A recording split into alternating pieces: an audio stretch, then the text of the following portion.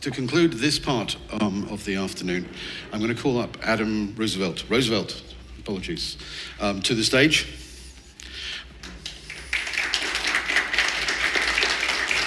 And just by way of introduction, we have had Gilad, who I thought was excellent. I'm looking forward to seeing the demo. Richard, I think, is obviously taking digital trust to the next level, but Adam is going to tell us how we manage it in the real world. Yes, indeed. Thank you. Thank you very much for having me. I won't be too long because I know folks are probably hungry, but I first have to say thank you to Julie for putting this very well put together event. It's marvelous. I've never been to Greece. It's my first time, and I think my future will potentially be here to continue drinking with you fine folks. Okay? So thank you again, and also to the speakers who put on a tremendous presentation. I do see some of my colleagues from the Israeli side, and there'll be quite a bit of work that we're going to do around the world. So again, thank you.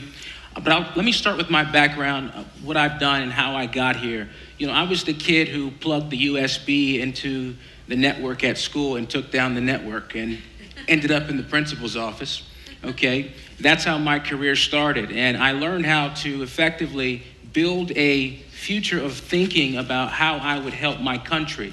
I went on to serve in the U.S. military, so 10 years in the U.S. military, okay? I've done so much on the ground in the actual communities with Afghans during wartime. I served in 2 combat tours to Afghanistan, and what I can tell you about cybersecurity and my background is that cybersecurity in my training is used to save lives. So if we were not effective, what would happen is we would lose people on the battlefield. So everything in cybersecurity and what you see it today, it has a life and it has a death result if you're not careful. But to be relatable to you all in regards to what cybersecurity is and how we were trained by the U.S. Department of Defense and Department of Homeland Security, and it is true that I do work with ex-Central Intelligence Agency folks, so I'll put that information out there. They've been some of the most interesting people around the world that live behind the door. I spent my entire career behind the door. And it's been interesting living above the water, following the intelligence work that I've done in the military, and now blending the intelligence and the cyber capabilities to solve some very complex problems for governments, ultra-high net worth individuals, private organizations, and the like. And what I've seen is the real power about cybersecurity and how it relates to all of you. Maybe some of you are doctors. Maybe some of you are construction company. You do investments in construction, real estate. Cybersecurity integrates in what we say 17 critical infrastructure sectors. Each and every one of you belong to a sector. Most of you are trying to be dominant in that sector. The data that you all have, you must protect that data. Now, the protection of data is a very difficult concept because when we say cybersecurity, most people do not know what cybersecurity is. We've never really addressed educating people of all different classes and backgrounds and ages on what cyber is and how it pertains to you. So my job as a communicator has been to translate a very complex industry of cybersecurity. Now, today was my 208th presentation. So if you don't mind, please give me a round of applause for that. So 208, and I have addressed people from all countries. I've addressed the Russians, I've addressed the Chinese, I've addressed the Iranians, I've addressed all the countries. And with my presentation of what cyber is, we must come together as a community to really look at what the future of innovation is going to look like and how we contribute to that. Now, I speak from multiple perspectives, as a business owner, as a political figure in the United States, okay, and as a collaborator building partnerships to solve these very difficult issues. So what I would leave you all with today is what I would say is that cybersecurity will not just impact the folks in this room, but it also impacts your children, our way of life, how we move forward in our business relationships. There's always a digital tie in the space. Now, I want to get into a few things in regard to protecting digital assets.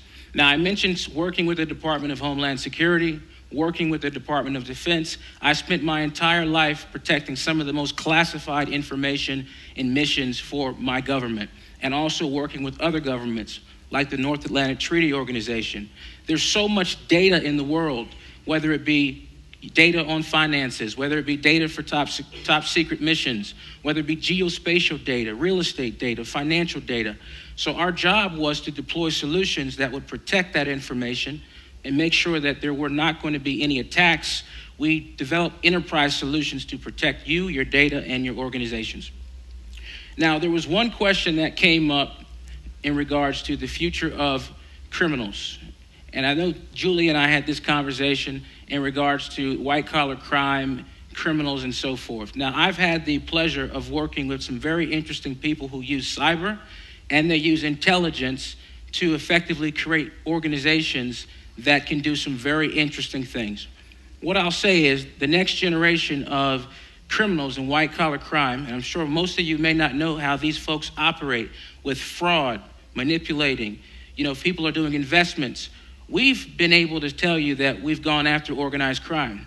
I've been heavily involved with going after the criminals. Now, you all may see criminals from the TV shows. You can identify those people, but what about the corporate criminals who are associated with those particular organizations and wear suits? If you travel with me to the Middle East, this is a very normal day for us. We see Russians, we see the mafia. They are now entering into the cyberspace. They are now using cyber technology and investments to protect their ecosystems. So the next generation of white-collar criminals now is evolving, and you must protect your organization, your future, and your interest. So our specialization is to blend cyber and the intelligence capabilities to protect your organization in some of the most complex transactions anywhere around the globe. Now, I think we're coming up on time. So what I'll say is this on my last closing notes is there's a lot that we can do, and as a leader in my community, and you're all leaders in your industries and communities, I'm looking to collaborate, to work, to secure infrastructure, to build relationships around the world, and happy to take these steps with you all and the work that you're doing to be a resource to you all. And again, God bless Greece. God bless all of you and what you've been able to accomplish. And again, I really look forward to working with you all. And again, hats off. Thank you, Julie.